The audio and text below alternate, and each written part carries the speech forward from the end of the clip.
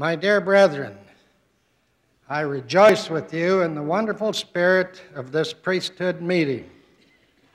I'm grateful that my spirit was reserved to come to earth in the dispensation of the fullness of times, when the gospel of Jesus Christ has been restored, and when we have a prophet of God, our beloved President Spencer W. Kimball, to counsel us. Each of us is entitled to immortality through the atoning sacrifice of our Lord and Savior Jesus Christ. But in order to enjoy eternal life, we must work out our own salvation day by day. What a marvelous philosophy, the gospel of work, eternal progression.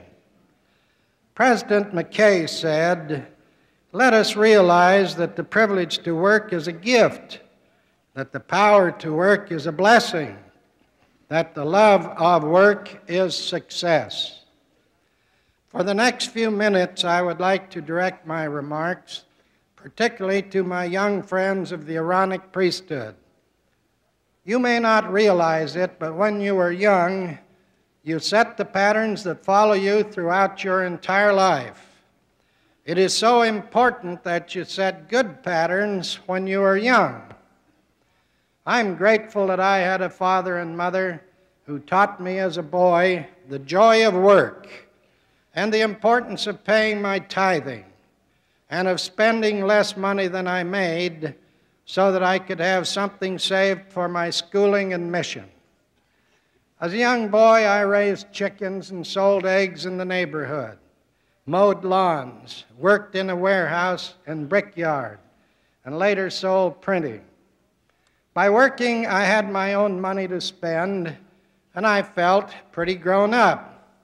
I paid my tithing, put something in a savings account for a mission and schooling, and the rest was mine to spend in any way I wanted to.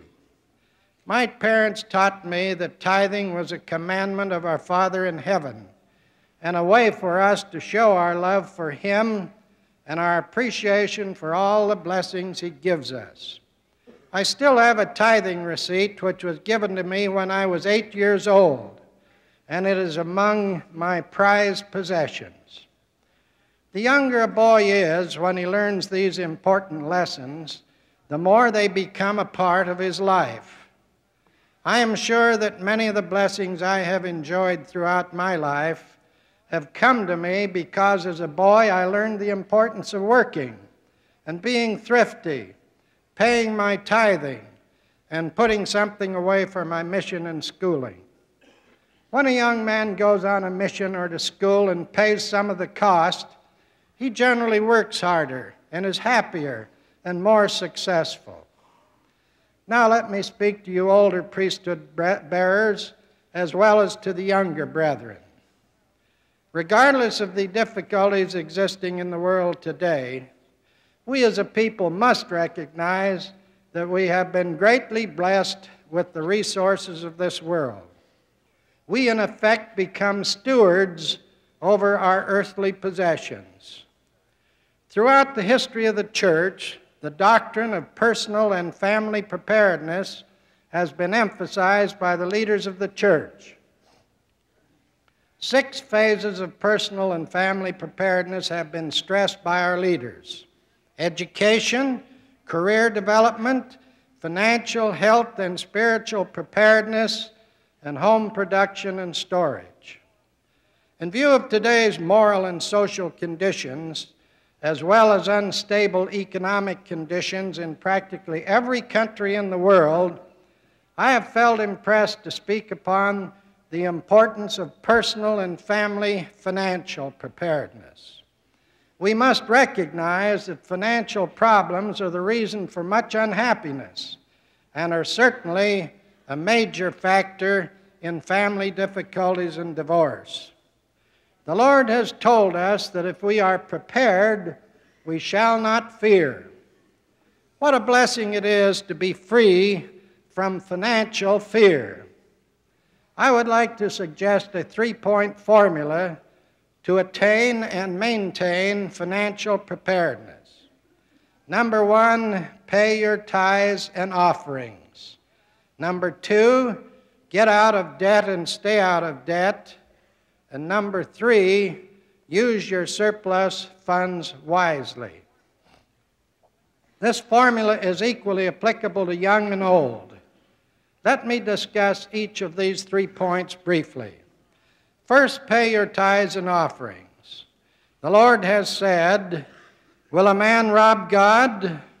Yet ye have robbed me. But ye say, Wherein have we robbed thee? In tithes and offerings. Bring ye all the tithes into the storehouse. Prove me now herewith, saith the Lord of hosts, if I will not open you the windows of heaven and pour you out a blessing, that there shall not be room enough to receive it." In this dispensation, the Lord has revealed to us that this is a day of sacrifice and a day for the tithing of my people. Brethren, compliance with the law of tithing opens the windows of heaven, bringing material and spiritual blessings. Through sacrifice and obedience, it is truly the first step towards personal and family financial preparedness. As long as one is honest with the Lord, the amount of tithing paid is not material. The widow's or child's mite is as important and acceptable as the rich man's offerings.